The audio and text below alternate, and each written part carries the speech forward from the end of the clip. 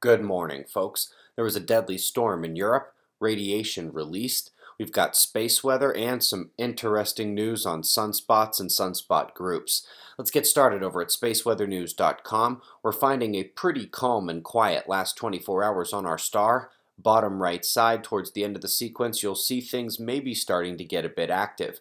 The Earth-facing quiet did do its job handling these sunspots, stifling them completely, but they are turning out of view now, and wouldn't be out of expectation to get a little bit active. The coronal hole on the south down there turning out with them has mostly missed Earth. Solar wind speed in purple there slightly rising up. That is just the faint edge of that coronal hole hitting our planet. Next one coming around now up north. Top two lithospheric stories hit Japan yesterday, a 6-pointer offshore, and they are raising the alert at one of the volcanoes at the southern islands. Folks, an eye-opening manuscript. Authors Georgieva and Kirov have been featured here many times. Both are cited in our book, Weatherman's Guide to the Sun, and here they teach us a little something about sunspots. Sunspot groups and the number of spots within them and the size dominant at cycle phase are indeed driven by the solar dynamo and changing magnetic fields over time. This may not be something many realize, but sunspots do not disappear at a minimum, even a grand minimum. Smaller sunspot groups dominate at those periods, and as we've just seen weaker solar maximum, we also saw an uptick in the smaller spots during the early part of the last solar minimum. Remember, 2 X10 solar flares came from said sunspots 12 years ago. Big names back in the news again, and it might mean that as the sun goes to sleep, that may only apply to solar maximum. Consider that for a moment. Up next, there's been widespread detection of radioactive ruthenium in Europe. Multiple countries likely came from an Eastern Europe atmospheric release, and the only good news is that ruthenium isn't as bad as cesium or iodine, say from Fukushima.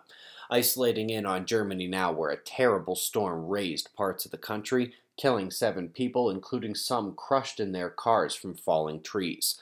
And speaking of storms, the rotation in the central U.S. is a flood and storm maker tonight, but to its south is the real focus. More death is already stacking up in Central America as Tropical Storm Nate barrels northward. It'll wrap around the Yucatan, and right now the models say it's coming for New Orleans in about 36 to 48 hours. Eyes open there.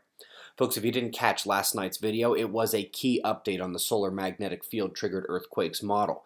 And also, now every video of ours is enabled for viewer translations. Click the gear box if you want to contribute your subtitles to any video we have in any language you want to share.